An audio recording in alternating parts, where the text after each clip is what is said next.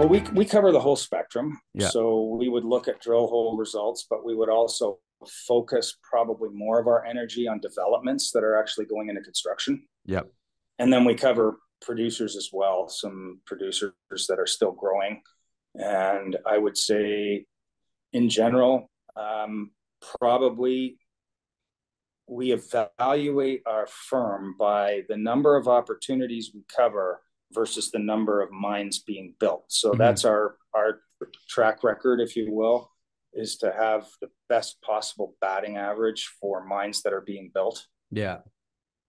Yeah, that's a good way to do it. Yeah. So that's fair, right? Because you're looking at it at a standpoint where, think of it as a Lassonde curve. Once it gets into that development stage, it's going to crash off of the discovery potential because reality kicks in. But what's going to be produced from that mine, right? No, So no disrespect to Pierre, but we're going to rename that the common sense curve. the common sense It's like curve. Yeah, yeah, you're the right. common sense curve is when it needs to become real, and you need to raise a A lot of lot money of for it. dough. Yeah.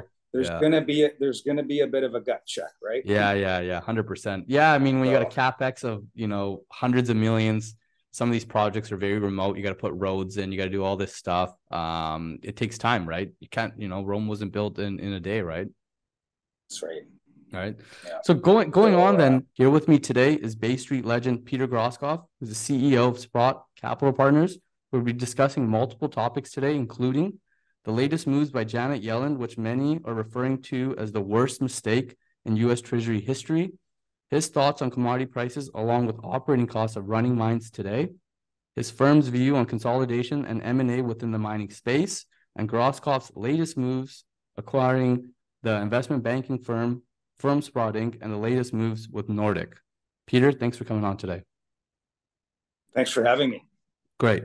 So, Peter, let's start off by the latest moves that's happening with the U.S. Treasury.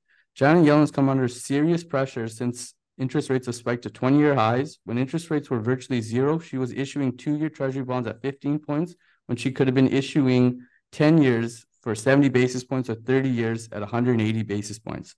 Now at 5% interest rates with the national debt levels around 30 US trillion, how do you see the US Treasury handling this debt crisis? And I don't believe they think that it's a crisis at this stage. So I read recently that the issuance over the next 2 quarters alone is going to be 1.5 trillion, and the same Janet Yellen went into an interview where she quoted the long bond rate as being symptomatic of a strong economy. That's why we have higher long bond rates. I think that people probably need to start asking themselves whether it's perhaps a function of demand and supply again in the long treasury bond market, where there's just so much supply coming at us that investors are just demanding a higher rate of interest for those long bonds. I think it's clear that the Fed and the Treasury still control the short rate, as you mentioned, but even short rates have been raised to supposedly contain inflation. And I think overall, paying 4 or 5 times more interest on 33 trillion of debt is probably going to become a mathematical formula that will eventually worry people going forward. They're not currently worried, and I think they should be. So what do you think then? Do you think that there's going to be some sort of restructuring of this debt that's going to have to come up at sooner or later, or do you think they're just going to keep kicking the can down until something essentially breaks here? Yeah, so how do you handle it as the deficit and the overall debt levels for the U.S. build, say, towards 40 trillion? I think there will need to be some changes. Most notably, I believe that the Fed will need to stand in and soak up or buy a larger portion of treasury issuance, much like the Bank of Japan had been doing for Mm-hmm. years. So you're going to probably see that. And then also some sort of declaration of victory that inflation is now dead, and Yeah. and that they can start to lower rates to ease the pressure, which I also seriously doubt whether inflation will actually be quelled as they make those victory announcements. Yeah. Well, I think, that segues to where people are seeing value in the precious metal space, right? Because, the genie, is out of the bottle now. Everyone knows what's going on. Inflation is not going anywhere, right? We're going to stay in these high inflationary periods. Everything has gotten expensive. Where do you see value for investors, running Sprott Capital Partners now? Where do you see, generalists coming into the markets? Do you see them picking up precious metal stocks now? Do you see them getting into the mining side of things? Not yet. So I'll perhaps start with gold itself. I think that you could declare 2023 a victory for gold, despite rates which were spiking to recently record levels and a very strong US dollar. Gold has been holding surprisingly well. So in an environment of a $2,000 gold price that looks like it's threatening to break out, why have gold stocks done so abysmally this year? Mm-hmm. And that is a very good question. I think in general, the generalists have been comfortable with other sides of the capital market, including tech stocks, which have really dominated the S&P mm-hmm. numbers this year. And generalists have not been coming to gold at all. So the majors have really been flatlining to going down this year, and the juniors have been decimating. Mm-hmm. So why that big dislocation? And I think it comes down to costs. Gold companies have been eating higher costs this year. And as a result, free cash flows have generally disappointed. Mm-hmm. And in that kind of an environment, broader investors or generalist investors kind of overlook the sector. They don't look at it because it's having some problems. Mm-hmm. So do you think then moving forward for the generalist investors, the smaller funds, the average Joe, you can refer to them as, right? Do you think they need, to see some of these companies consolidate more of these single assets, consolidate them into one vehicle, and then potentially they become more attractive? Do you see that? Do you think consolidation in the senior space or even the juniors, do you think that that's needed for the next leg up to see the equities perform here? I don't think it's the number one driving factor of equities. I think the number one driving factor would probably be a gold price rally from today's levels to break out and create an environment again where you're going to widen the margins for the industry. So that would be the number one, because they are levered to the gold price, and I think we're going to get that this year is a very good gold price performance. The second element would be consolidation, and I do think consolidation, the groundwork has been laid. The bigger companies have been consolidating. We saw Newmont and Newcrest just get shareholder completed, approval. and generally that will result in better returns as companies have broader portfolios of assets and less G&A per ounce. And then also I expect to see the seniors starting to buy up some of these undervalued juniors. So that would be another catalyst. But let's face it, the biggest catalyst of all is just positive share price movement. So I think just seeing some recoveries from today's depressed levels will get the confidence back in the gold stock area. Yeah. So do you, like, on your side of things, do you see a lot of the guys that you're raising money for, you're doing deals for, what are they kind of telling you? Are they coming to you and saying, Peter, we don't need to raise money. We're profitable at 2,000 gold. I mean, yes, our operating costs have gone up since the pandemic, right? Obviously oil's up, wages are up, all these things are contributing to the bottom line, but they are still generating free cash flow. And they do not want to do anything right now because of their share price being so weak. Do you see guys, kind of more of I wouldn't say care and maintenance, but do you see guys kind of laying low? They're just performing quarter after quarter, doing what they're saying they're going to do, and then they're saying, Peter, bring me something that's of interest, or like, how are you seeing all that? No, I think it's valid that the senior companies, the operators, are laying low. They are focusing on margins, but they're also very, very busy looking at each other, and they're looking at projects. So I think they're waiting for opportunities, openings to announce deals. Whereas the developers, they need cash. And most of them obviously are still building projects, and they need more cash than they did a few years ago because the projects are more expensive. So people have been, and investors have been, very nervous about that developer tier and the real juniors, because they don't want to face dilution, and they don't want to have companies raising money. But unfortunately, those companies do need to raise money. Yeah. And they need to do it smartly. They need to do it with a broader audience than they used to. I don't think the precious metal funds themselves are cut out to invest a lot in juniors anymore. So this actually goes into the next one here. So obviously you recently did a management buyout of Sprott, the investment banking firm from Sprott Inc., correct? What was your thesis on that? What was the reasoning?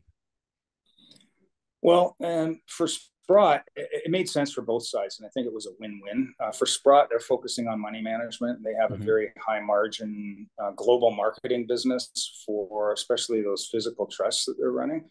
So having a dealer, an intellectual capital business, a relationship business in the middle of that money management area, it was kind of like an odd duck. On the other hand, I saw the potential to have a performing global boutique that handles the mining business, would have very, very valuable franchise and filled with intellectual capital and relationships. I saw that as being a business that was going to have years of growth ahead of it, and just needed a little bit of investment, continued investment in people, and that the industry now is probably twice the size it was 3-4 years ago. And it's because of the strategic minerals and the enterprise, the decarbonization minerals, and the interest in those. So that's a very large, broad, growing global trend. So are you financing a lot of these? You said these energy transition metals. Are you financing a lot of these energy transition metals? Are you backing a lot of these lithium deals and some of these other commodities that are popping up here? Yeah, I would say that we're quite advanced on uranium, and we're a provider of capital to that sector in a pretty big way. Rare earths, I would say lithium, we were heavy about 3-4 years ago, took a bit of a break while lithium prices were kind of soaring and those valuations were all kind of blowing the top off. And now we're coming back into lithium now, because I do think it'll be a good long-term market. Yeah. And the reality check has come into a lot of these juniors that, it has.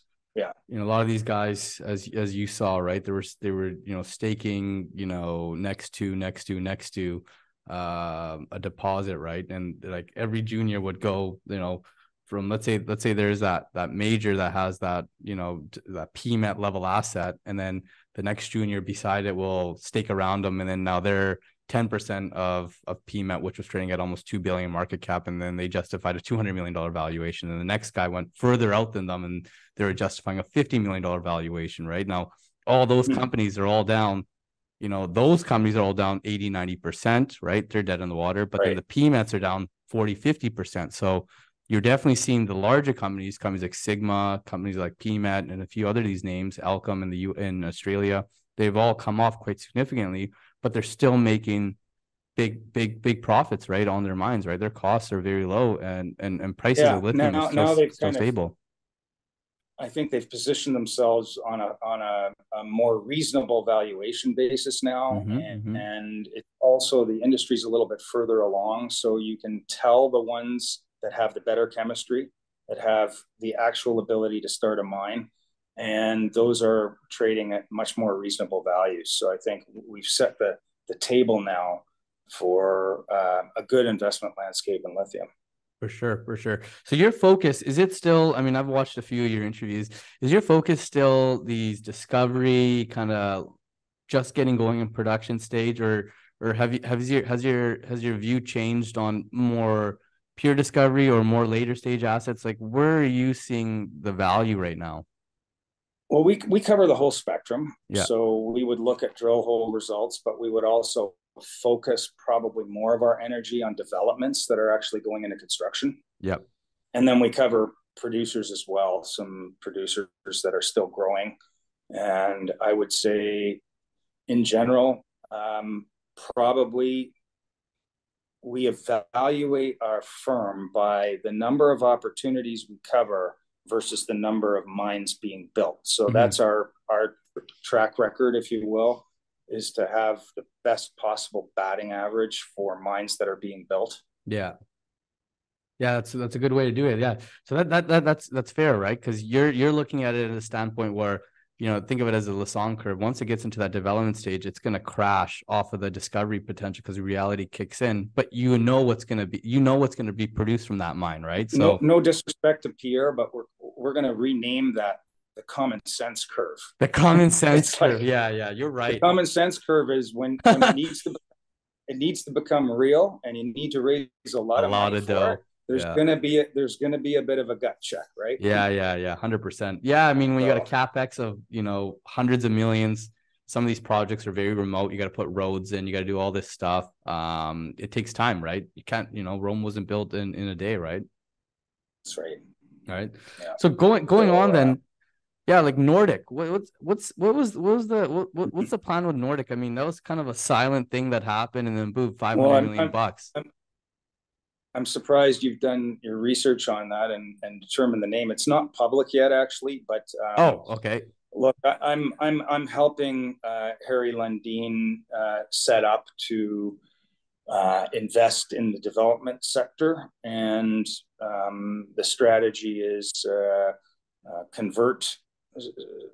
focus on convertible, but really it's to put sponsorship capital into development companies. And we're not at the stage that's not launched yet, but very soon we'll be in a position to start to get a portfolio of investments in that fund. And that'll be all convertible note financings? Not all, have to be flexible, but if you think about the juniors now, they are so dislocated from value. They're so cheap. There's many projects that are trading cents on the dollar for what the capital's been put into them. And they have a lot of leverage on those projects to higher mineral prices, which I think are here to stay. So it's never been a bigger dislocation. What they need is vetting, due diligence, good sponsorship. They need an equity champion, and then to be led into project financing, or in some cases, strategic sales.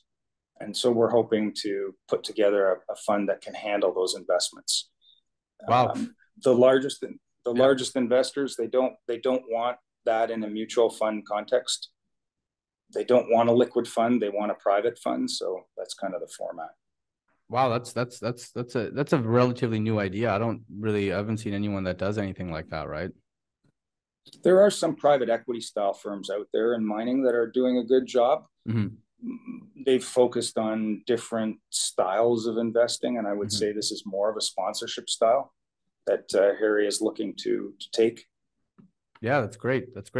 Well, perfect. I mean, that kind of concludes everything. I don't know if there's anything else you want to speak about, but that was a great show, and loved chatting with you for the first time over this. I mean, yes, we've had a few conversations going back and forth, but I think the gold space is headed for a violent, uptick here. I mean, I don't know where the price is going to land. No one ever knows, right? But there's going to be a lot of generalists. There's going to be a lot of players that are going to come into the space, and you'll see. I mean, you've seen it more times than anyone else has, but you can probably see in August 2020 in the equities where things just take off, where 2011, that 2011 period where things just took off, right? So I don't know how you see that. It happens very quickly, and unless you're positioned ahead of it, you generally think you've missed it because it happens so quickly. I would say for your customers and readers, we do have a private client division led by John Waldy, so you can look him up, and he's capable of dealing with individual investors.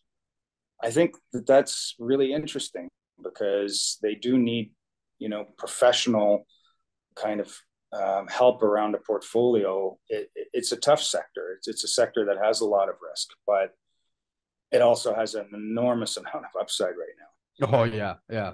Like it's gonna be like the tech deals all over again, right? It could be like a .com boom, right? But for It could juniors. be. Great. I'm looking forward to that. 100%. Well, thank you so much, Peter, for coming on today and sharing your insights. I appreciate everyone that's watching, and please put any comments down below. I love to hear how everyone's currently viewing the markets and what are your top commodities or sectors you're investing in. Thank you, Peter, for your time. All right. Thank you. Cheers.